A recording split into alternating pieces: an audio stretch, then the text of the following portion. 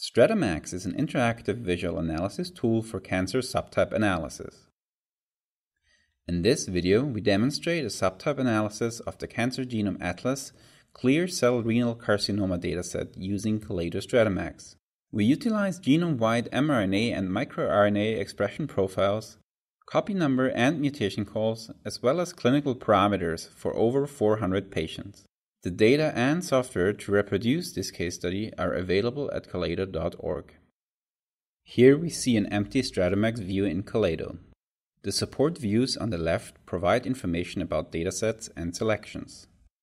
We begin our analysis by adding a stratification of mRNA clusters. To do this, we click the Add button, which reveals the query wizard.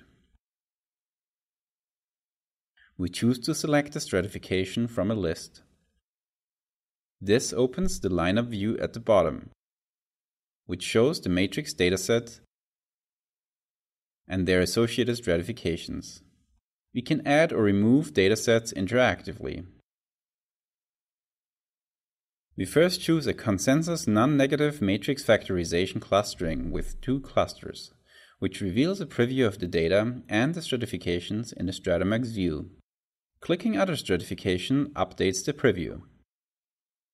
Once we confirm a stratification, the preview mode terminates and the stratification is added to the StratiMax view.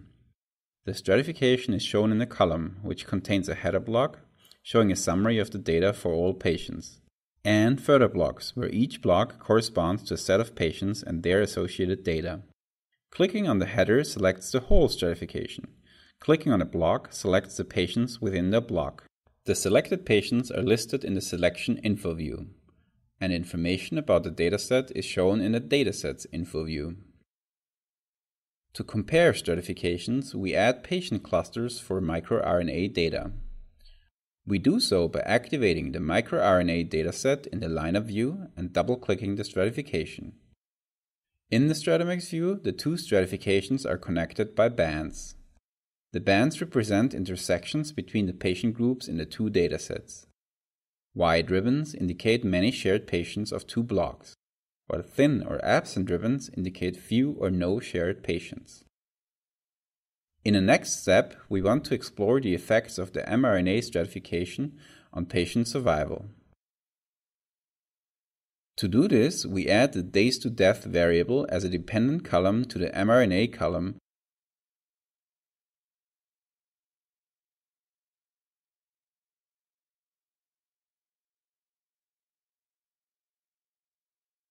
To customize the layout, we can move columns around using drag and drop.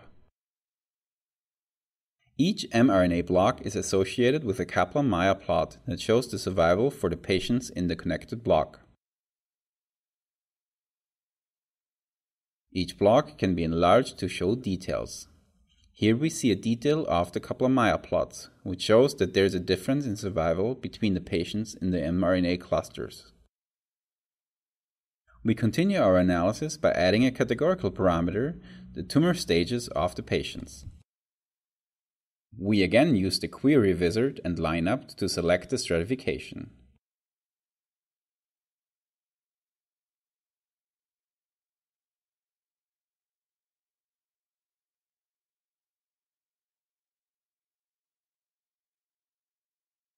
Then we want to see the influence of tumor stages on survival.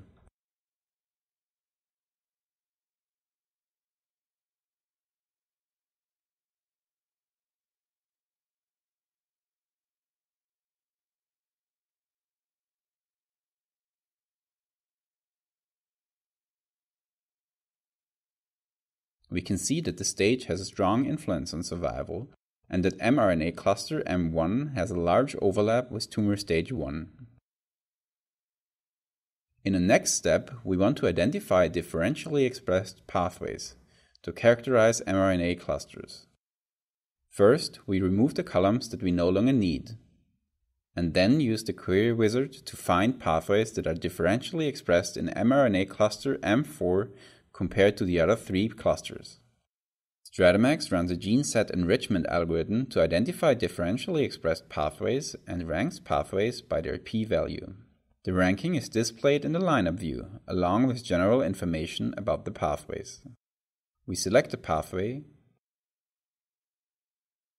and adjust its scale to make it fit onto the screen.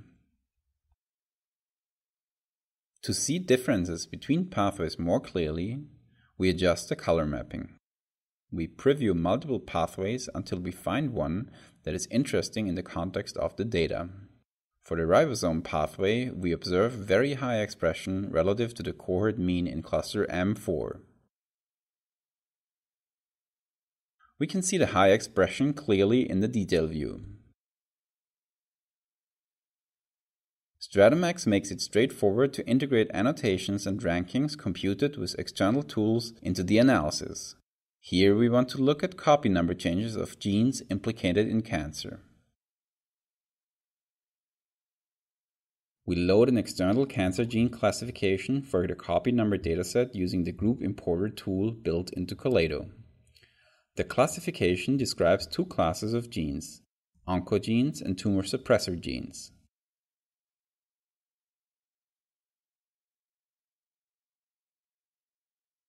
After the import, we see a new column in the lineup view. We then filter the list to only include tumor suppressor genes.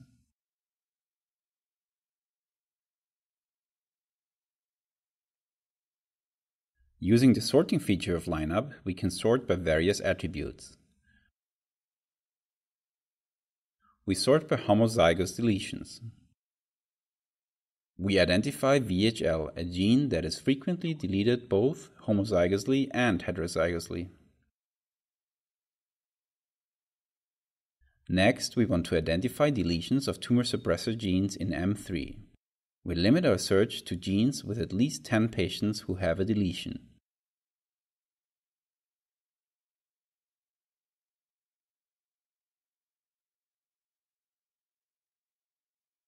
Then we use a query to find an overlap of the filtered genes with group M3.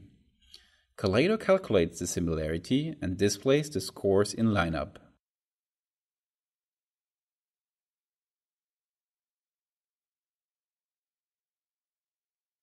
CDKN2A deletions occur in roughly 50% of the patients in M3, more than in any other patient group.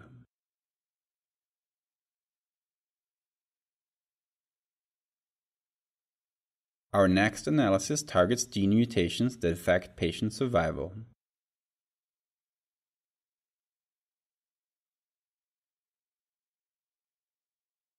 We start by loading Q values generated by the MuteSig tool developed at the Broad Institute to filter for genes that are significantly mutated in our patient cohort.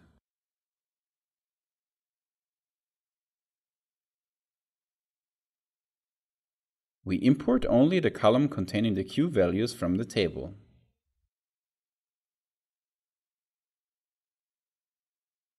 Next, we adjust the mapping of Q values to reflect our intention of identifying genes with a low Q value and filter genes with Q values of larger than 0.1.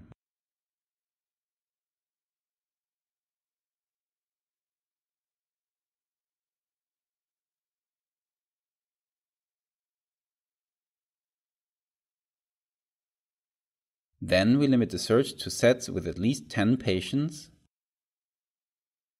and query the genes for impact on patient survival using the log-rank test score for survival.